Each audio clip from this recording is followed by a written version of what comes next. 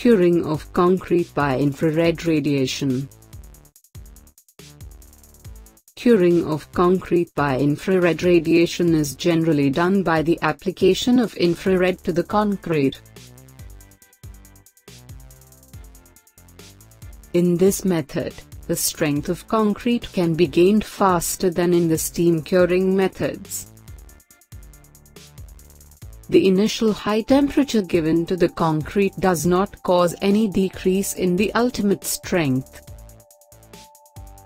This method of curing is commonly adopted for curing of hollow concrete products.